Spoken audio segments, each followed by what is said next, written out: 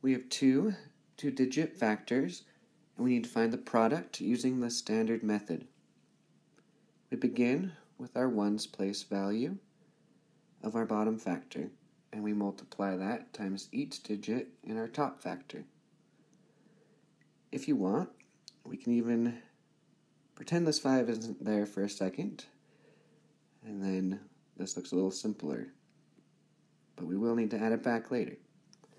So we start with 3 times 6. Once again, we start with our ones place value. 3 times 6 equals 18.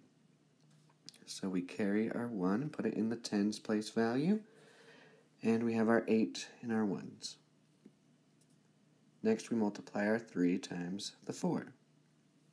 3 times 4 is 12, plus we had that 1 extra 10, so we're going to have 13. I've now multiplied the 3 times every digit in the top factor. If there was one more digit, we'd keep going, but we've reached the end. So now that I'm done with my 3, I need to put my 5 back in. And since I'm done with the 3, if I wanted to, I could make it disappear for a second also. So this 5 in our bottom factor is really a 50. So we need to remember to put a 0 down here. Now we can multiply our 5 times each digit in our top factor. Once again, we start with the ones place value. So 5 times 6 equals 30. I'm going to put our 3 up above, our 0 down below.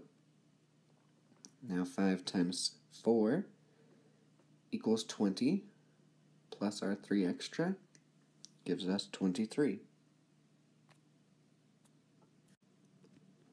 Once again, if we had more digits, we could keep multiplying the 5, but we are done. So now we need to add our two parts, our ones and our tens. So 8 plus 0 is 8.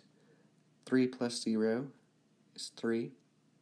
1 plus 3 is 4, and then 2.